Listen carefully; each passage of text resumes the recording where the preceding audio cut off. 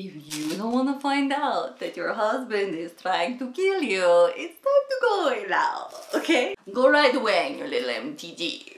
Okay, baby, go! Alright, is it just us? I think it is. Now we get into the nitty-gritty, okay? There's a lot of nitty and a lot of gritty to dig into. So, if you haven't noticed yet, I generally do not talk about a film right when it comes out. I think it's important to listen to different perspectives because I know how I feel about the film, but I don't know how everybody else feels about the film, and what they have to say is important. So I want to see a couple people give some reviews, some initial reactions, just to see like, what did I see that they didn't see? What did they see that I didn't see? You know, it's good to get the overall perspective of things. So I was watching a Native American cinema reviewer, and he provided some wonderful insight that helped fill out my perspective and help me understand why I was having the feelings that I was about the film, okay? So when I watched it the first time, I went twice because I was like, what the fuck just happened? Like, the credits started rolling and I was like, what the hell did Martin Scorsese do? Because we are still watching things through the white male perspective. And that is where I had a problem with the film. I was fully expecting to go into this and have it be the perspective of the Osage people or purely Molly's perspective. I was hopeful that it would be Molly's perspective. We start off with her, we end with her. Everything, every scene has Molly in it, okay? Molly, Molly, Molly. I think it would have had more impact if it were Molly's story, okay? There are only a couple choices that you can make with this film. You can tell it as like the FBI, like solving the mystery kind of thing, or you can do, which I think was the original plans, or you could do what they did, which is it's not a mystery at all. There's not even any perspective or why these villains do what they do. You know, I think right now we are in a time where we need to have heroes, pure, unsullied heroes. And Molly was that hero because she fell in love. She followed her heart. Unfortunately, it was the wrong guy. Instead of honoring that story and also seeing the betrayal through her eyes, that moment where she goes from, I don't trust you, but I don't have any proof, to you want to kill me, you know, for my money. That is despicable, isn't it? But I didn't see that here. I didn't see that turn in her perspective. This felt like it was a series of vignettes laid out of like, this happens and then this happens and then this happens. And it was not a weaving story of a woman who fell in love with the wrong guy and discovers how evil he is. I wanted to learn more about the Osage people. Once again, in yet another movie this summer, we have a trial scene that just sits there like a lump on a log. And it doesn't really add anything to the story except Brendan Fraser. And John Lithgow. John Lithgow was there for like 2 seconds. It's like, why are you boys in this film? I don't get it. So, and then I listened to a Native American film cinema reviewer, and I will provide his link below to the video that I watched that helped me understand why Molly wasn't the focus. I don't know what I was thinking, honestly. He was very smart. Martin Scorsese doesn't make movies about women. Martin Scorsese, he tells stories from the male perspective, and that is what he has always done. He's like 100 years old, so he's not going to change that anytime soon. And okay, maybe Martin Scorsese wasn't the right person to be the director of this story, you know? Like, maybe it should have been a Native American. Maybe it should have been a woman to tell Molly's perspective. But then he brought up a good point of like, sadly, unfortunately, people would not flock to the theaters to see a not Martin Scorsese movie, okay? People will go to the theaters to see a Martin Scorsese movie because they know what they're going to get. He gives them, you know, the boom boom bang bang. If the Osage people are unhappy with it, then I am unhappy with it because I think that it's more important what the Osage care about in this film. Somebody also said that this film was for all the races to like see the error of their ways. I don't think it did that. If you were gonna do that, then Ernest would have had a change of heart at some point, you know? And there is a scene where he drinks the poison. Would you really poison someone you love?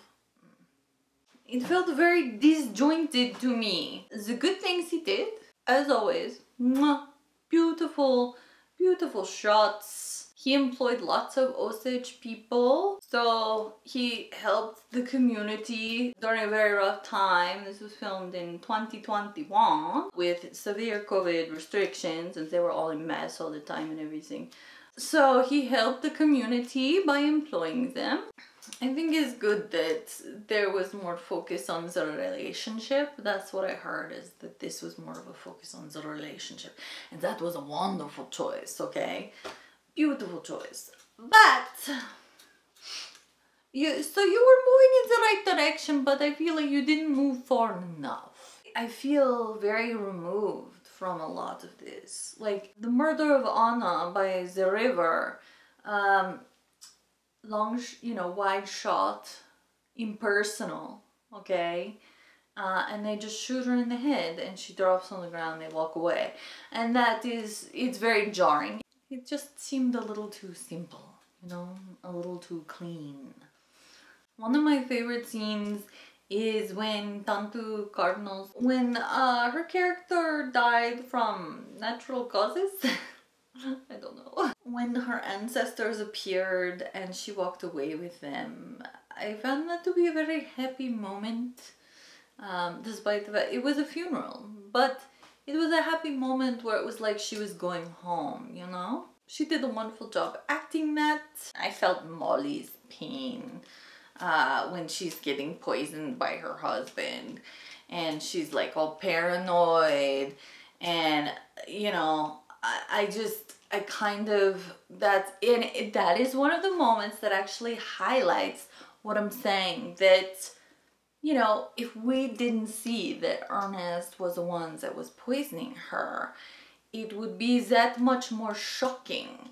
Like anybody that hadn't read David Grant's book, like how shocking to discover that Leonardo DiCaprio, the sexiest of the sex, he's like poisoning you and wants you to die so he can steal your money. That would be shocking to the audience. But instead, we watch him poison her. And it just kind of dilutes her realization that the person she loves, that she thought cared about her, truly cared about her, was a traitor, you know? Because the twist of that, the turn from this man loves me to this man's trying to kill me, that is a compelling story. Yeah, so the good things were the cinematography, the wardrobe, the actors.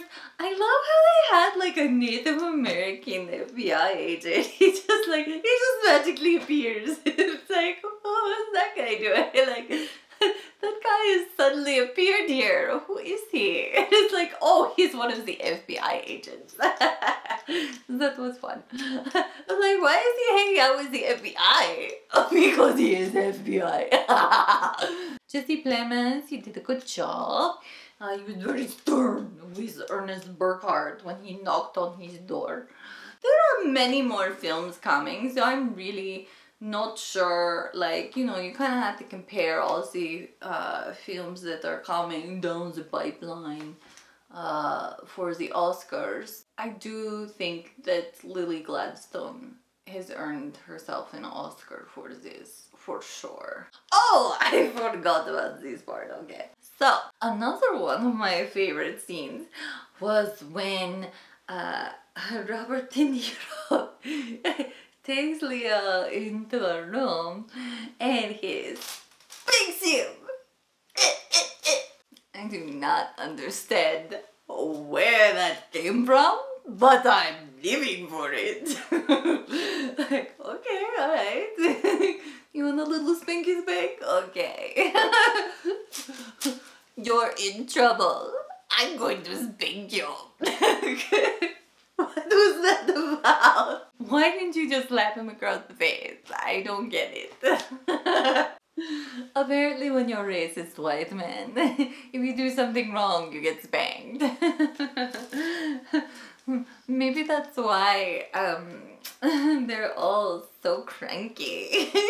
As you know, I have a very special rating system for the films that I review. If your film makes me unhappy, if I feel like it was a waste of my time, you get the rating.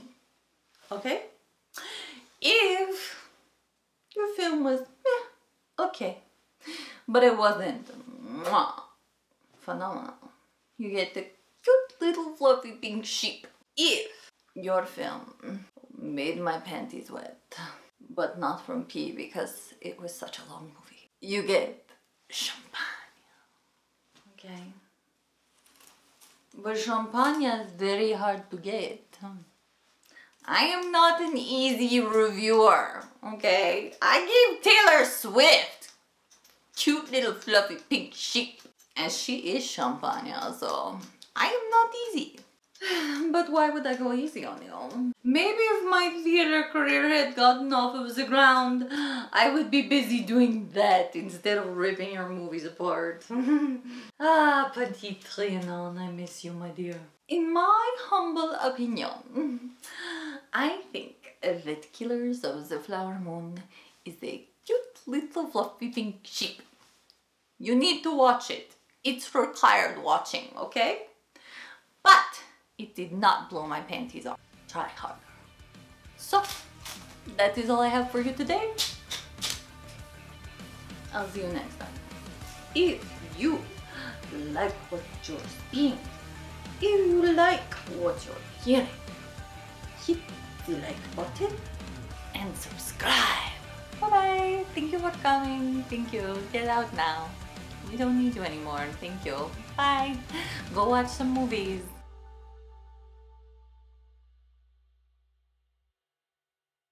There was some racism going on in Oklahoma, right? Has that cleared up?